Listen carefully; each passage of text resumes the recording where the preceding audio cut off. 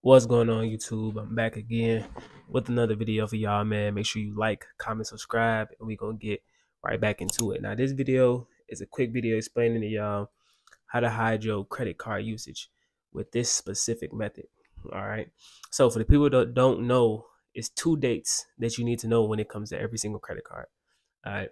It is the due date, which is what most people know, and then you have the statement date, which is what most people don't know.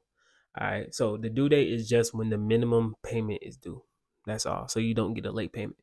Right. But the statement date is when it reports whatever balance is on that card to your credit report. All right.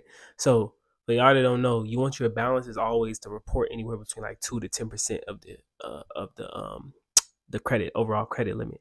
All right. So if the card is $1,000, you want that card to report anywhere between like $20 to $100. All right. Now, the statement date, just how the due date reports once a month, the statement date also reports once a month. So it only reports to your credit once a month. So you're going to hide your utilization this way right here. All right. So set your credit card, set the due date to automatic payment, right? Auto pay on the due date. Minimum payment due, do minimum payment due on the due date. And then the statement date, you need to figure out what your statement date is. So you can call the number on the back of the card, check your statements in your app, or check Credit Karma. It's all there, right? So you can see your statement date of when it reports to your actual credit report. All right.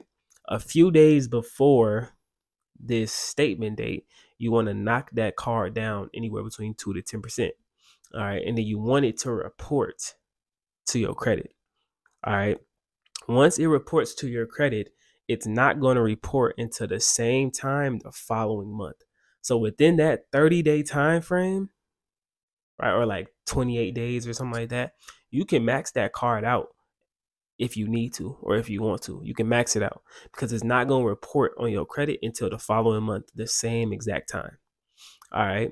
So figure out y'all statement dates, because this is a good, easy method that y'all can use to start hiding y'all credit card usage. All right. Because usage plays a big role into your credit score. So if your card is maxed out and it reports, your score is going to drop a lot. All right. If it reports at 2 to 10%, your score is going to go up, right? Or your score is going to be as high as it can be in that category, right? So know when y'all statement dates are, because y'all statement dates are very, very important when it actually comes to your credit score. All right. Have that balance at 2 to 10% at the time of that statement date, and y'all gonna be good to go.